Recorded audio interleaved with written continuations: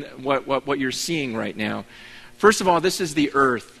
Okay, that is just you're taking off from the Earth from Southern California, and we're gonna rise up a little bit here. Okay, we're gonna pull away from it. We're gonna pull higher. Now this is at about 10 kilometers. Like if you climb Mount Everest, this is what you'd see. You'd see the curvature of the Earth from that distance. Now we're gonna climb up even higher. This is at 100 kilometers. And you're a fourth of the way to the space station now. This is what you'd see. If you get to this level, you're considered an astronaut. Just if you ever get there. Okay, now we're going 100,000 kilometers. 100,000 kilometers from the Earth. You're a fourth of the way to the moon. That's what the Earth would look like. Now we're going to pull away to 1,000,000 kilometers. At 1,000,000 kilometers, there's the moon.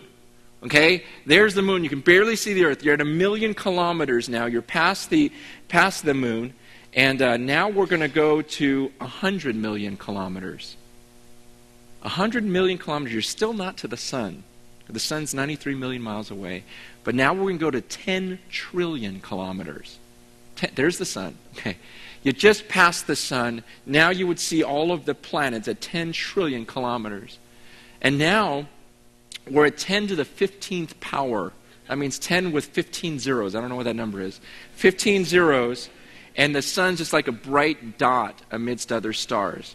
And now we're going to 10 light years away.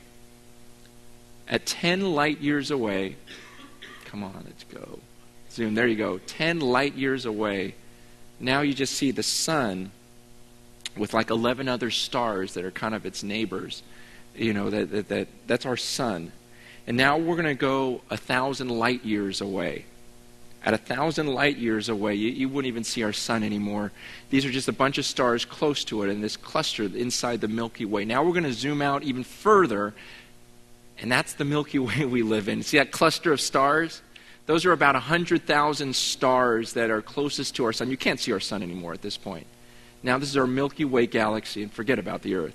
Okay, there's our Milky Way galaxy that we live in. And we're just buried in there somewhere. And we're going to pull out even further, and you'll see that our galaxy is actually, it's a big galaxy, and all those other things you're seeing now are galaxies. And we're going to pull away 10 million light years now. His next scene is 10 million light years. Those are all galaxies you see. Amidst our Milky Way, several hundred galaxies.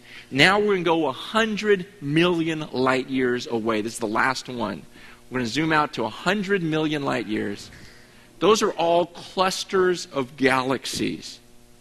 Galaxies and clusters of galaxies. You won't even see our Milky Way galaxy anymore amidst that.